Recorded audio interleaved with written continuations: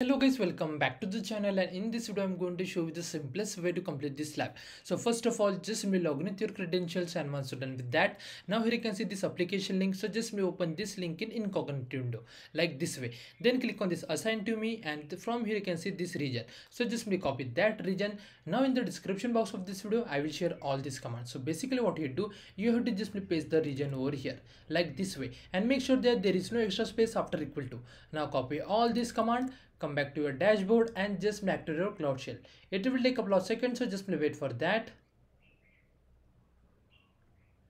And now just paste, hit enter, wait for a second, and then just click on authorize. Now just wait for this command get execute.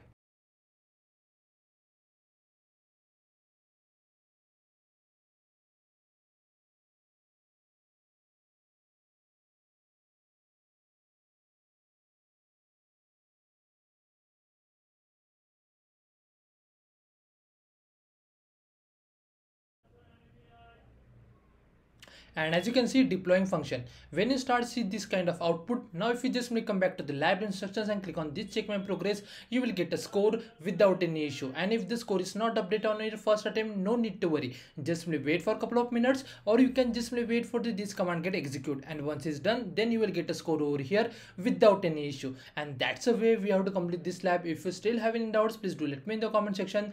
Thanks for watching and have a good day guys.